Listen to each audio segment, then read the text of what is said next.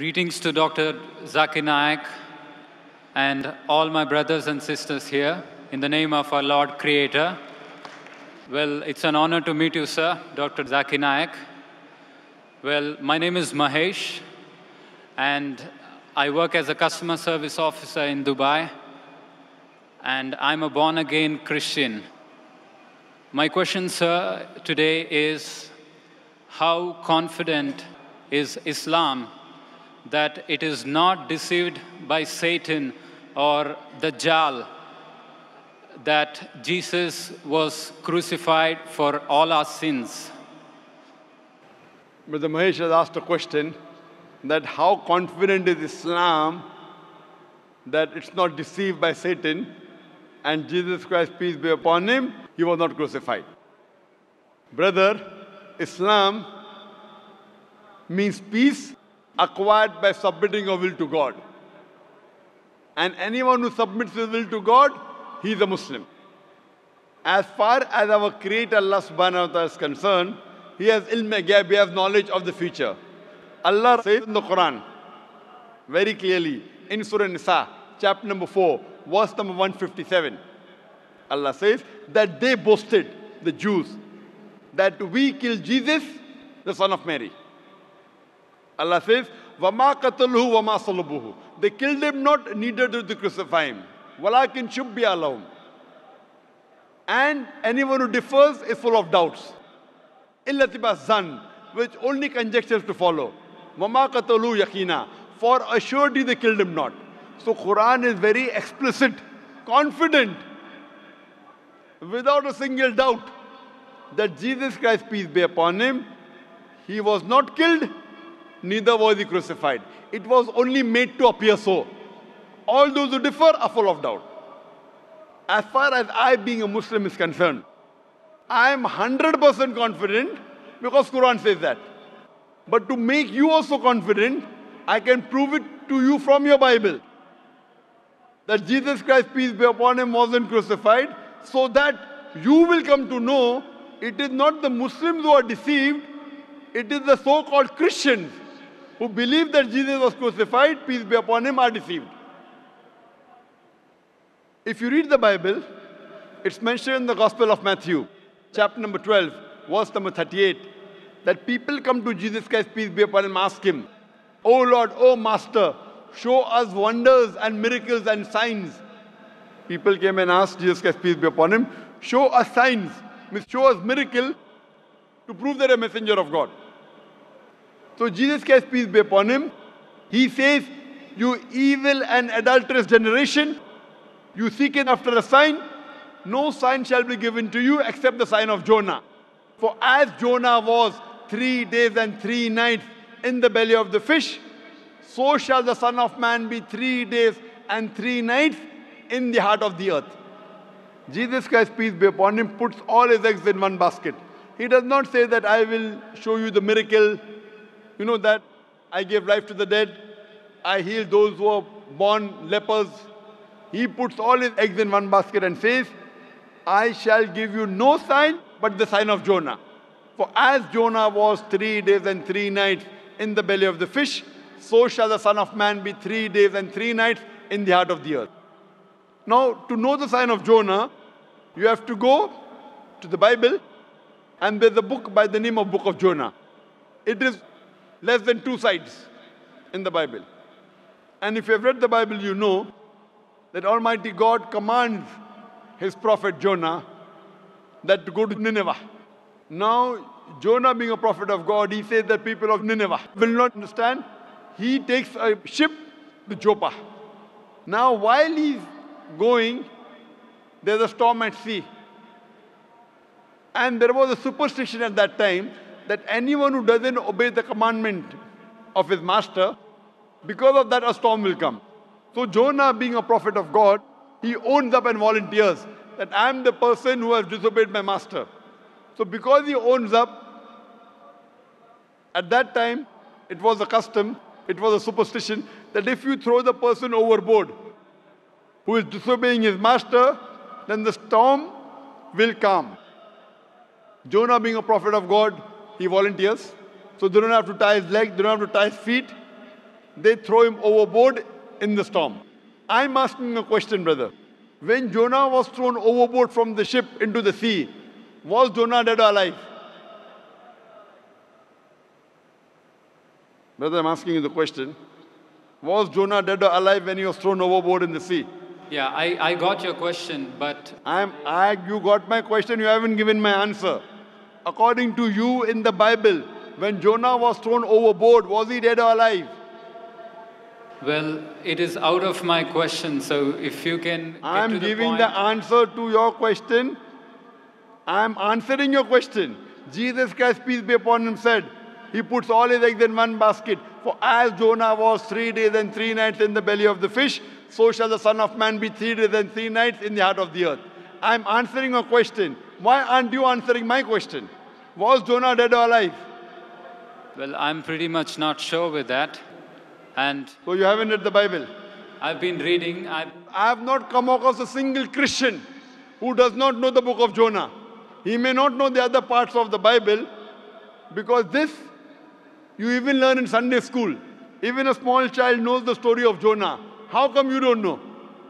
Sir, I appreciate your effort that you're answering, but I'm asking the question. If you have read the Bible, if you know your Bible, was Jonah dead? Or if you don't know your Bible, then what is the use of me talking from your Bible? A simple question like 2 plus 2 is equal to how much? And you cannot reply, that means you're afraid of the truth. No, sir. Was Jonah dead or alive? Dead or alive? Either say dead or either say alive. What of these? No, I cannot guess, but if you're sure with the Bible, please go ahead. Okay, so you don't know. Yeah, please You go don't know or ahead. you don't want to answer? I don't want to answer, but want you to answer, please. Ah, correct. Why? Why you don't? Are you afraid? 2 plus 2 is equal to how much, brother? 4 exactly. 4 exactly you can say. Jonah was dead or alive, you don't know. When he was thrown overboard, was he dead or alive? You know the answer but don't want to answer. Why? Are you afraid of the truth? I feel the devil is deceiving you now. Huh? No, the devil cannot deceive. Oh, devil cannot deceive you. Why? Because I believe in Christ, the Lord Jesus. You do not know the sign of Jesus Christ, peace be upon him. You do not know the Bible. How do you believe in Jesus Christ? I love Jesus Christ more than you. Do you know that? I follow his commandment more than you. You only theoretically are saying, I know the commandments of Jesus Christ, peace be upon him in the Bible. You don't know. So who's a better believer in Jesus Christ, peace be upon him? You or me? A person who follows the commandment of Jesus Christ, peace be upon him, is a better believer, or a person who does not? I think we are going apart from the question. I'm not going apart. The devil is deceiving you. I want to take the devil away from you. The devil is saying, don't answer. If you answer, you'll get caught. If you answer, then you'll get close to the truth. No, sir, my question was to look at a view from Islam, if how confident they were about 100% confident. How confident are you? You are not confident that Jesus Christ, peace be upon him, was crucified. That's the reason, even after knowing the answer, you're not answering. It is devilish. If you ask me a question, if I know the answer and I'm not answering, that means I'm afraid of the truth. Why are you afraid of the truth when Jesus Christ is with you? When Jesus Christ is with you, why are you afraid of the truth? I know you know the answer. I know you know the answer, and I know that if you answer, you will get exposed. That Jesus Christ, peace be upon him, was not crucified. Let me be honest. I really don't know the answer, but would look forward to have your explanation. Do you know about the sign of Jonah? Have you heard about the story of Jonah? Yes, I did. Do you know that he was thrown overboard? Yes, but when he was thrown, was he dead or alive? I can guess maybe he was dead. When he was thrown? Yeah. Where did you read this? In which Bible? As I told you. I challenge you. You show me any verse in the Bible which says that Jonah was dead when he was thrown alive. I'll accept Christianity. Your devil is not even allowing you to answer the truth. I challenge you. Open the book of Jonah. It says that Jonah was alive. So why are you giving the wrong answer? Doesn't your Bible say that Jonah prayed in the belly of the fish? Was he dead when he prayed, or was he alive when he was praying? He must be alive. So why are you saying dead? I was not sure with the book of Jonah, sir. I have not met a single Christian who doesn't know this answer. You know the answer, but purposely you're deviating because you don't love Jesus Christ, peace be upon him. I'll go ahead with the story. When Jonah was thrown overboard, he had to be alive. Then there's a storm. In the storm, when a human being is thrown, he ought to die. He does not die because that's a miracle. If he dies, it's no miracle. If he does not die, it's a miracle. A fish comes and gobbles him up. A fish comes and swallows him up. A person ought to die, but Jonah is alive. Peace be upon him. If he dies, it's not a miracle. He's alive, it's a miracle. 3 days and 3 nights, the fish takes Prophet Jonah around the sea. A person ought to die. Does he die or not? As you told, he's alive. Because if he has to pray, he has to be alive to pray. Yes. Dead men don't pray. He was alive. So it's a miracle of a miracle of a miracle. Later on, the fish vomits him out onto the shore. When the fish vomits Prophet Jonah, was he dead or alive? Alive. Alive, alive, alive, alive, alive. A miracle of a miracle of a miracle of a miracle. Now Jesus Christ, peace be upon him, said that as Jonah was 3 days and 3 nights in the belly of the fish, so shall the Son of Man be 3 days and 3 nights in the heart of the earth. I'm asking the question, when Jesus Christ, peace be upon him, when he was taken down from the cross and when he was put in the sepulchre, in the grave, was Jesus Christ dead or alive? He was dead. That means Jesus Christ told a lie. He said, as Jonah was 3 days and 3 nights, so shall the Son of Man be 3 days and 3 nights. So if Jonah was alive and Jesus was dead, that means Jesus Christ lied. So do you believe Jesus Christ lied? No, sir, definitely not. So why are you going against the person who you love? I will never believe that a messenger of God can lie. That means he was dead or alive. It says Jonah was 3 days in the belly of the fish. 3 days and 3 nights. Don't cut. Okay, 3 days and 3 nights in the belly of the fish. So shall the Son of Man be 3 days and 3 nights in the heart of the earth. Yes, So when Jonah was alive, what was Jesus Christ, peace be upon him? So, but the main purpose is he being in the heart of the earth, which is fulfilled. The prophecy says, as Jonah was. How was Jonah, dead or alive? He was alive, as you told. So Jesus Christ also has to be alive. Plain, simple reading. Why are you following the devil's footstep? Simple, if Jonah was alive, Jesus Christ has to be alive, peace be upon him. If you say he was dead, that means you are saying Jesus Christ, peace be upon him, lied. That means he is not a man of God. So the prophecy says that so as Jonah, he shall be 3 days in the belly of the earth. 3 days and 3 nights. Why are you cutting, brother? Okay. You don't know English? Okay, I'm not cutting. Let it take it as 3 days and 3 nights. Yes, very good. But Dr. Zakir Naik... Okay, wait. Do you know the Bible? When was Jesus Christ, peace be upon him, put on the cross? Which day was it? It was on Friday. Friday when? When was he taken down? At night. At night, Friday night, correct? So he was put in the sepulchre when? Maybe at night. Friday night, correct. When was the tomb empty? When did Mary Magdalene found the tomb empty? Sunday. What time? Morning, afternoon, evening? Well, at night, I guess. Morning. Sunday morning? Yes. Okay. So if you count, Friday night, he was in the tomb, one night. Saturday morning, full day he was in the tomb. One night, one day.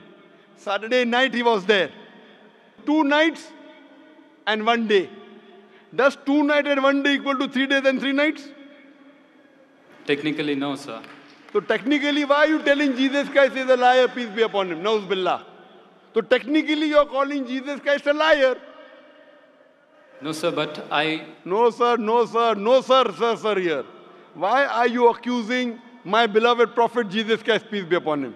I wouldn't like anyone accusing my prophet to be a liar. Once, twice. Why?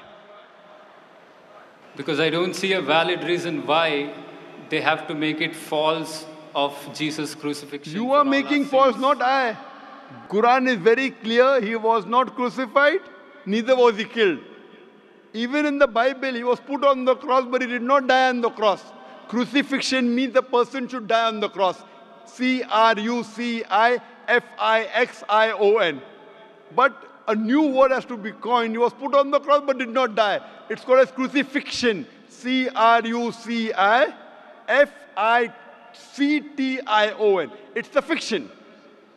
So if he dies, it's called as crucifixion. If he does not die, it's a fiction. It's a story. So if you read the Bible, in the Bible, Jesus Christ, peace be upon him, did not die on the cross. If he died, that means he's lying.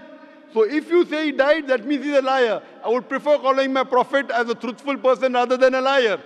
So what you're talking is the teachings of the church, of your priest. You are more bothered about following your priest than following the messenger of Allah. For you, the teachings of the church is more important than the teachings of the Bible. So to fulfill the teachings of your church, you are calling Prophet Jesus a liar. I would not like to call my prophet a liar, brother. Do you understand English? Yes, so do I. So you have to agree that Jesus was alive. And Jesus wasn't crucified. Everything is matching. What you're talking is the teaching of the church, not the Bible. So, but as you think for a redemption of sin, why would one want to lie about the crucifixion of Jesus? But where did Jesus Christ, peace be upon him, say that he will redeem people's sin? Quote me any one verse in the Bible where Jesus Christ, peace be upon him, himself says that he is God or worship me. Nowhere does it say. In fact, Jesus Christ, peace be upon him, said in the Gospel of Matthew, chapter number 5, verse number 7 to 20, that unless your righteousness exceeds the righteousness of the scribes and the Pharisees, you shall never enter the kingdom of heaven. So if you want to go to heaven, you have to follow all the rules and laws and commandments of the Old Testament. Yes. So Old Testament says God is one. It doesn't say three in one. It says God has got no image. God has got no idol. Yet, many of the Catholics, they do idol worship. They make an image of Jesus Christ, peace be upon him. It clearly says that when a person came to Jesus Christ, peace be upon him, in the Gospel of Matthew, chapter number 19, verse number 16, 17, that a man approaches Jesus Christ, peace be upon him, asks him that, good master, what good things should I do so that I enter eternal life? So Jesus Christ, peace be upon him, replies, why thou callest me good? There's only one good, and that is Almighty God. If you want to enter eternal life, you keep the commandments. He never said you believe that I'm God.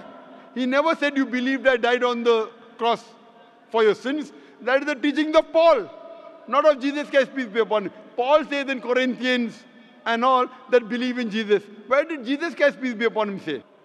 He said that if you want to go to heaven, you keep the commandments. So are you going to follow Jesus Christ, peace be upon him, or somebody else? Jesus Christ. And so where did Jesus say that you have to believe that I died for your sin? Show me one quotation where he himself said it. Sir, in Matthew, I'm not sure with the verses, but he says about the laws, he's come to fulfill the laws. If someone comes to fulfill the laws, does it mean that he died for his sins? If I have come to fulfill your laws, if you don't understand, I'm trying to fulfill your laws, that doesn't mean I become God. That doesn't mean that I have come to die for your sin. Yes, he came to guide the people, and even I believe in that. Where does it say that he died for your sins? So like John 3:16 says that for God so loved the world, he gave his one and only Son, Lord Jesus. What you're quoting is Gospel of John chapter 3 verse number 16. For God so loved the world that he gave his only begotten Son. Whosoever believeth in him shall not die but have everlasting life. Do you know this word begotten is a interpolation? It's a fabrication. It's a concoction according to the Revised Standard Edition of the Bible. The Revised Standard Version of the Bible, revised by 32 Christian scholars of the highest eminence. It says this word begotten is an interpolation. It's a fabrication. It's a concoction, and they're thrown out of the Bible. So this word begotten is a fabrication. And again, for God so loved the world that he gave his only begotten Son, whosoever believeth in him shall have everlasting life. You have to believe in him, not believing Paul. So where is the problem? Where am I saying don't believe in him? Even I believe in him. I follow him. Jesus Christ, peace be upon him, was circumcised. Brother, are you circumcised? No. I'm circumcised. Who's following Jesus, you or me? Who's following Jesus? Jesus Christ, peace be upon him, said we have to follow the Old Testament. It's mentioned in the book of Ephesians, chapter 5, verse number 18, don't have alcohol. It's mentioned in the book of Proverbs, chapter number 20, verse number 1, don't be drunk with alcohol. Brother, do you have alcohol? No, sir. You have alcohol? No. MashaAllah, this part you're following. Brother, do you have pork? Yes, I do. It's mentioned in the book of Leviticus, chapter number 11, verse number 7 in it, not to have pork. In the book of Deuteronomy, chapter number 14, verse number 8, not to have pork. In the book of Isaiah, chapter number 65, verse number 2 to 5, don't have pork. You have pork, I don't have pork. Who's following Jesus more, you or me? So, but in New Testament... But I'm asking the question, you are following Jesus more or me? So you forgot to quote another verse in New Testament. I'm not sure with the verse numbers, but it says, what you have with your mouth doesn't defile your body, and it was from Jesus. But where does it say that you should have pork? Jesus Christ, peace be upon him, said in the Gospel of Matthew, chapter number 5, verse number 7 to 20, it says, if you want to enter the kingdom of heaven, you have to follow all the laws and commandments of the Old Testament. Same thing. What you have doesn't defile, that does not overrule that you should not follow the laws and commandments of the Old Testament. Where does it say? Jesus Christ, peace, we cannot contradict. If you break one jot or tittle, Gospel of Matthew chapter 5, verse number 7 to 20, I have come not to destroy. I have come not to destroy, but to fulfill. Anyone who breaks one of the least commandments, he shall be called least in the kingdom of heaven. Whosoever shall keep the commandments and teach men to do so will be called great in the kingdom of heaven. Unless your righteousness exceeds the righteousness of the scribes and the Pharisees, in no way shall you enter the kingdom of heaven. So here Jesus is telling, even if you break one jot or tittle from the Old Testament, you shall not enter Jannah. You shall not enter paradise. So where did Jesus Christ say that you have to have pork? Well, sir, as I told you, he again mentions that it doesn't defile your body what goes. Does it talk about pork? No, sir. But it's clearly mentioned in the Gospel of Matthew, chapter 5, verse number 7 to 20. If you don't understand English, it's whose problem? Your problem or my problem? In the Bible, book of Leviticus, chapter 11, verse 7 to 8. Book of Deuteronomy, chapter 14, verse number 8. In the book of Isaiah, chapter 65, verse number 2 to 5, says you should not have pork. So if I don't have pork, am I following Jesus Christ better than you or not? So I also follow New Testament. Even I follow New Testament. Nowhere does the New Testament say, nowhere does Jesus Christ, peace be upon him, say in the New Testament to have pork. Where does it say? Give me the reference. He in specific doesn't tell to have pork. I want to follow specific. When specific Old Testament says you should not have, never will Jesus Christ, peace be upon him, contradict anything from the Old Testament. If he contradicts, that means he is lying in Gospel of Matthew chapter 5, verse number 17. Because he says, I've come not to destroy the law of the prophets. I've come not to destroy, but to fulfill. Fulfill means follow everything of the Old Testament. So why do you want to make Jesus Christ, peace be upon him, a liar? No, sir. I definitely not tell he's a So liar. please, go back home, read, stop having pork, stop having alcohol, believe in one God, don't do idol worship, believe he is the messenger of God and not God. And that will take the devil out of you, inshallah. Hope that answers the question. God bless you, sir, everyone.